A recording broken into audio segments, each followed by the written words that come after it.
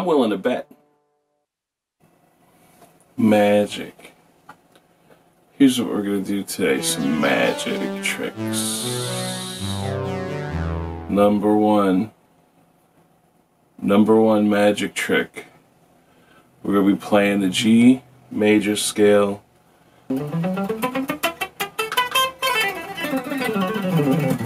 Nice and easy. And you're going to play it however you want. You could go...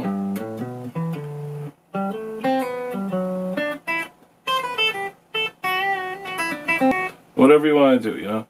But here's what we're going to do. We're going to do some tricks. And you're not going to change what you're doing. You can play however you want, wherever you want on the fretboard. As long as you're just playing that G major scale. And I'm going to take you through the mode sounds. It's as simple as this. It's a little science experiment I use. No, fuck that. No, it's not a science experiment. That's for fucking nerds. We're not nerds. We're a cool magician. So for today, being a cool magician guy, what we're going to do is we're going to do cool stuff. Not a science experiment. It's going to be a magic trick. A magic trick. Alright? So here's how it goes. You guys play the G major scale like a bunch of bitches. Bitches? No, you're not bitches. Just do it. Play the major scale. Go like...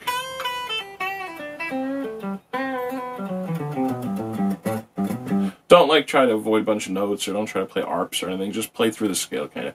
So while you're doing that, I'm going to make it sound like G Ionian. Play along. Just go. Just do your scale stuff.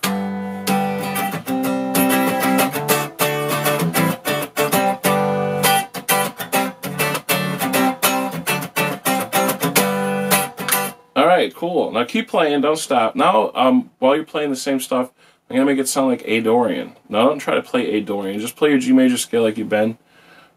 Like a bunch of bitches. And here's how it's going to go. We're going to go...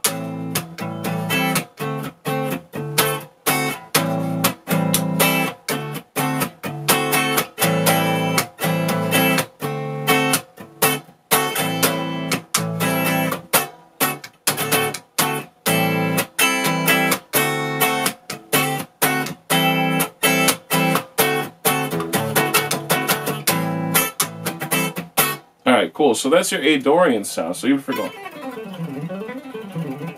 Playing your G major up to your best ability, you sound like A Dorian. Next we're going to do Phrygian. So B Phrygian. So keep doing your G major scale. Alright, so we're going to go...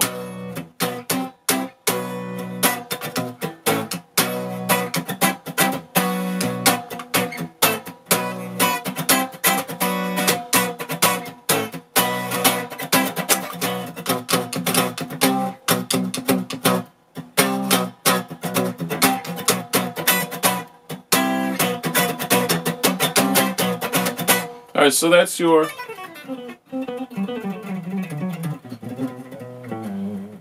B Phrygian sound. Next we're going to do the C Lydian. Just keep playing your G major scale. Do your G major scale things however you're doing. And while you do that, here's your Lydian sound.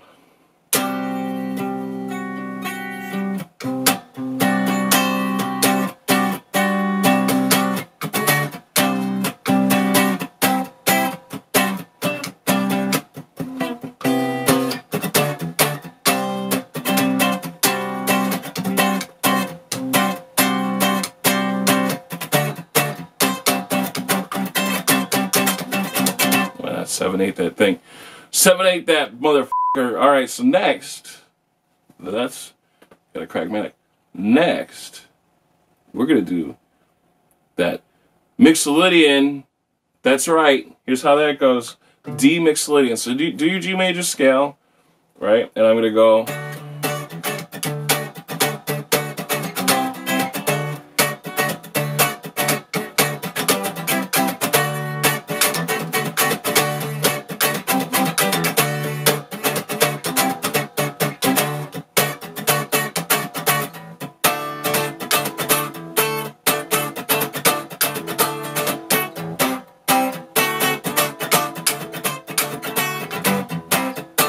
Alright, so there's your D Mixolydian.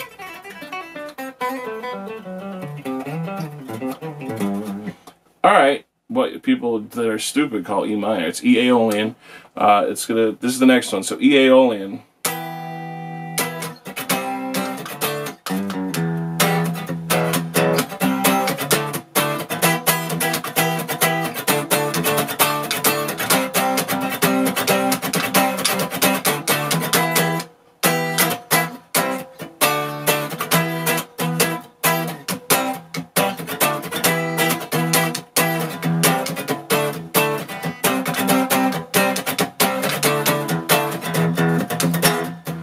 Alright, so that's your E Aeolian. Next, this is going to be a weird one.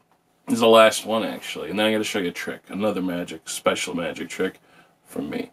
First, we're going to do this thing. It's called the horrible sound, Locrian. It's going to be...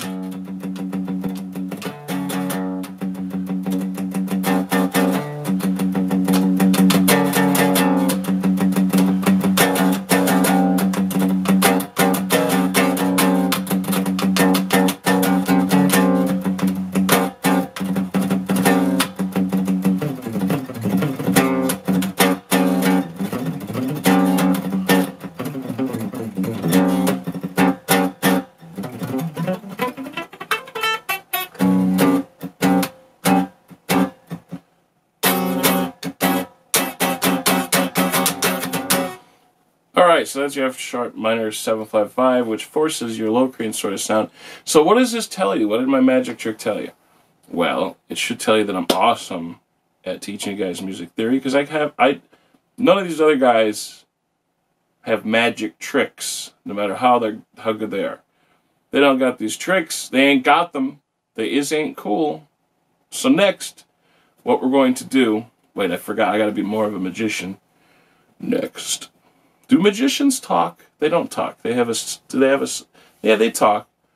They say, hey guys, I'm going to come out here and I'm going to cut women in half while you watch me do it. Because that's normal. And no kids will ever be frightened by that. I'm gonna make it sound like Harmonic Minor while you guys play the G major scale. Now, here's the thing. It's not actually working. It's just a mind trick. A Jedi mind trick. Like Hans Sulu might play. It goes like this. I'm going to cause your mind to be tricked. So here, you do G major scale, you know, whatever. And I'm going to go...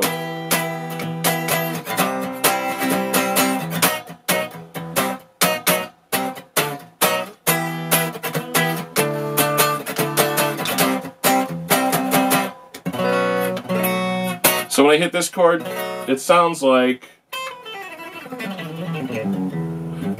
even though you're not doing that, because my chord contains that magical third note in the chord itself that causes your augmented fifth to happen on your G major scale, bitches. So here's your G major scale, and my note that in my chord makes it sound like this.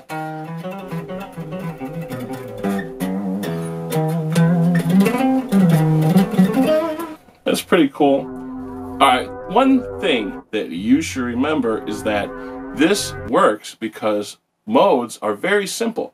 Not the complex nonsense people try to teach. It really doesn't have anything to do with what note you start or end on as far as your melody playing, unless that's all that's going on. What it has to do with is very simple, scientific, and it's universal. It always works. It's always this one basic thing. Wherever that tonal center falls within the scale that you're using is your mode sound. That's it. Problem is, people think that if they change the position on the guitar where they're playing, that somehow that's changing their mode. They think they could change the mode sound over a chord progression. You can if it's an extremely sparse chord progression. Alright? And you could still do it and force it, but it usually won't sound that good. Or it doesn't sound like a new mode, it sounds like you just suck, is basically what's going to happen. Alright, here's why. When you play chord progression, those chords contain, you said it, that's right, notes. And those notes all come together to form, that's right, you got it, a scale. And guess what else happens? That chord progression is emphasizing this pattern of where it repeats, where it feels like it's moving towards. And if there's a note that happens a little bit more often within that chord progression or bass line, there's a little bit of extra emphasis that maybe that's your tonal center. It doesn't mean it is, but it's high probability. And then, if it's the first chord, or the last, or both, there's even another chance, another probability that that's your tonal center. Scientifically, that's just part of why it works out. No, fuck that. No, it's not a science experiment. But the chord progression almost always tells you your scale and your tonal center. So as a lead guitar type of guy thinking you're doing some kind of modes, you're not doing shit, bitches. The band, the backing track, the music that you've already written or composed on for chord progressions, so that's the magic, right? That's where the chord progression that's the magic. That's where the mode sound comes from. So for now, let's just do the major scale. So if we take the G major scale, if your tonal center is the first note of the G major scale, that's called the Ionian mode sound that's going to happen. If the tonal center is the second note, that's your Dorian. If it's the third note, that's Phrygian. Fourth note, that's Lydian. Fifth note, that's Mixolydian. Sixth note, as your tonal center, is your Aeolian. People call it the minor scale, which is dumb because we don't need to rename it a scale. It's already a mode. We already have our G major scale. Let's not be stupid. Let's not be stupid. Shall we? Okay, so next, and the last one, is your seventh note, which is called the Locrian mode, which sounds like a bunch of aliens trying to attack. And I don't care for it much. It gives me stress. But it's kind of neat in its own weird, super tense, nobody actually uses it in a song way, unless you're Joe Satriani and you think, oh yeah. Oh wait, shit, I better not play Joe Satriani. Copyright infringement again on my YouTube, and then all of a sudden, guess what happens, dudes? I'm going to start deleting my fucking videos. So people start saying, hey, copyright infringement, he did a cover of my song. He can't do covers of my song. Guess what happens? Your song, my covers, I'll delete my shit. Not even a second thought about it. I make my own music, dudes. I make my own magic music. You bitches ain't nothing but a bunch of tricks. Ain't nothing but for kids. Alright! Check. 1, 2, motherfucker!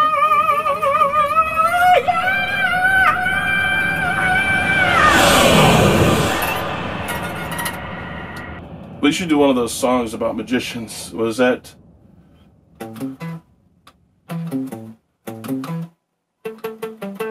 I get up, I can't slow down. Abra, abracadabra. I wanna reach out and grab it. What's that other song? I can read your mind. I can read your mind. I don't know how that even goes. That's not about magicians. That's just some up song. Was that some Alan Parsons project? Who the fuck names their band a project? You know what we should do? We should make a band together, call it Wizard Team. If I had a band named Wizard Team, we would decimate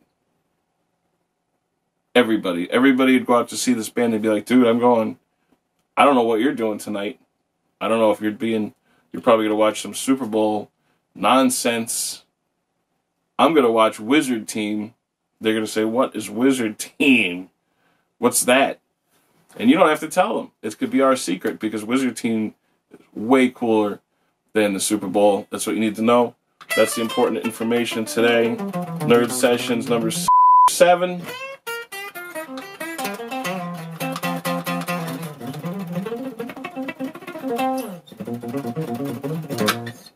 Sometimes magicians wear sunglasses.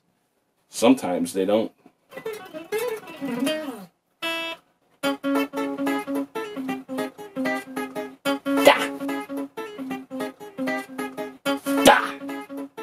Shimon!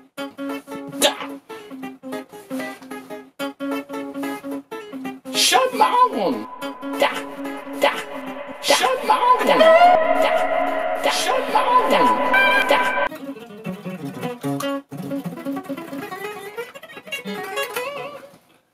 Why don't you hit that subscribe button?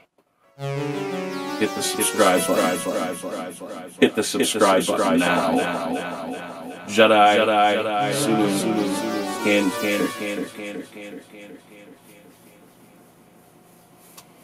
Sometimes I play video games, and I use my magic tricks to defeat the high score list, or I go to the registry and I change the high scores manually, and then everybody gets upset because they know my score is not even possible, and they're like, what? I'm out.